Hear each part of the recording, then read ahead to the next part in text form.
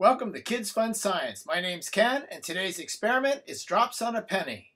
As always, adult supervision is required. What you'll need for this experiment is an eyedropper or a pipette, a penny, and a glass of water. Enjoy!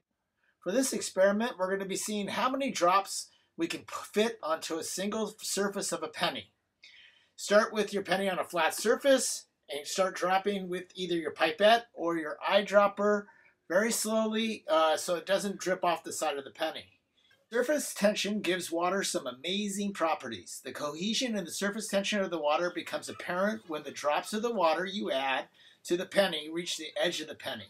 Once the water has reached the edge, you begin to see a bubble or a dome on the top of the penny, as you see here in the video. The bubble shape is a result of the water molecules clinging to one another. I was able to get 30 drops on this penny. Let me know how many drops you were able to get. This penny, I added a little bit of dish soap on the surface of the penny. You will see that I'm only able to get about 10 drops of water on the penny, and that's because the dish soap breaks down the surface tension. Remember to like and subscribe, and thanks for watching.